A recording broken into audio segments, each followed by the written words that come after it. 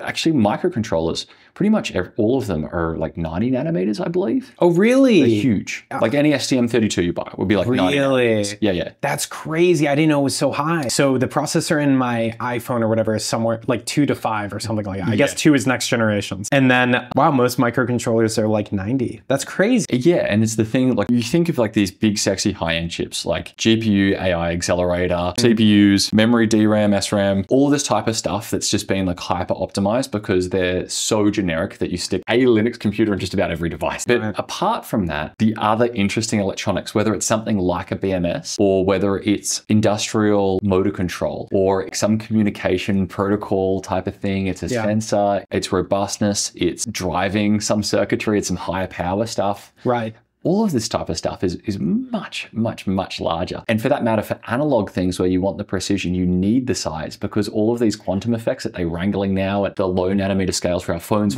digital electronics, all of those types of effects that don't affect digital systems because they're binary, obviously start really playing into the accuracy of analog systems much, much earlier up the chain. So you've got to separate things much more physically. And so it doesn't matter. You couldn't make the analog stuff smaller anyway. It benefits to make it larger.